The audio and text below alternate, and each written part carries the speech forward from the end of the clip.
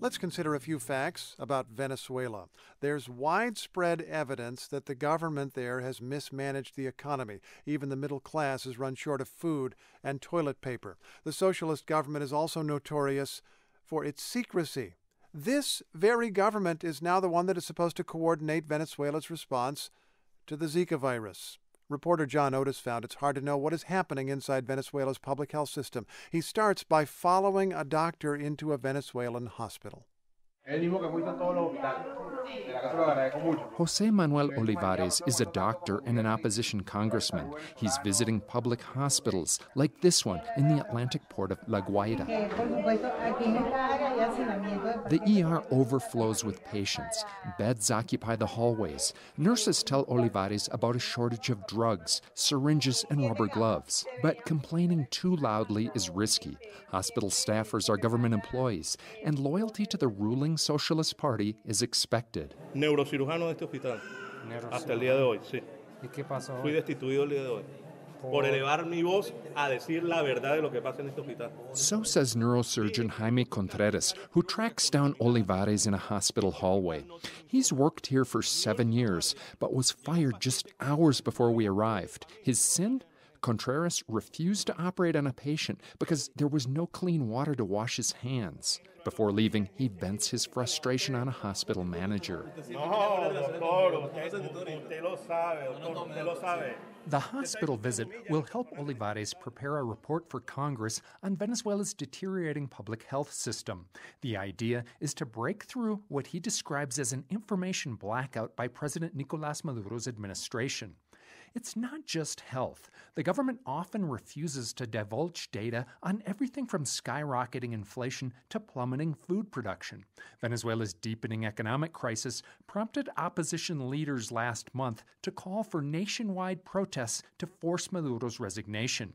Olivares says releasing grim statistics would further erode Maduro's support and reflect badly on the socialist revolution ushered in by the late Hugo Chávez 17 years ago. Política. Es política del Estado ocultar información. Que entiendan que las diferencias políticas no pueden estar por encima de los problemas de la gente, mucho menos de su salud. It's government policy to suppress information, says Olivares.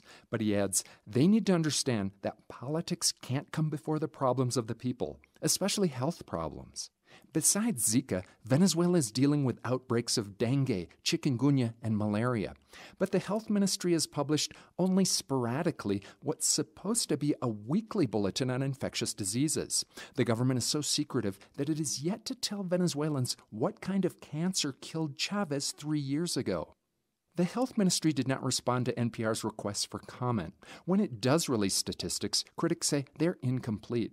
The most recent numbers on Zika came in January from Health Minister Luisana Melo. Tenemos reporte de casos sospechosos de Zika hoy día en Venezuela, 4,700 casos. She reported 4,700 suspected cases, but there's been a spike in fevers unrelated to the usual culprits like dengue. That's why a group of independent doctors claims that a more realistic figure would be 500,000 Zika cases. One of these doctors is former Health Minister José Oleta. Si tú no informas un problema de salud, es mucho más fácil que las personas no reconozcan los factores de riesgo de enfermar y más fácilmente ellos van a enfermar. He says if you don't tell people about health threats, they won't recognize the risks and are more likely to get sick. Meanwhile, Congressman Olivares continues his fact-finding missions, but he's often been stymied by soldiers who guard state-run medical facilities and by government-organized mobs. That was the case when he and other opposition lawmakers tried to visit a hospital in the western city of Maracaibo. An angry crowd shouted insults and blocked the entrance. The congressman never managed to get inside. For NPR News, I'm John Otis, La Guaira, Venezuela.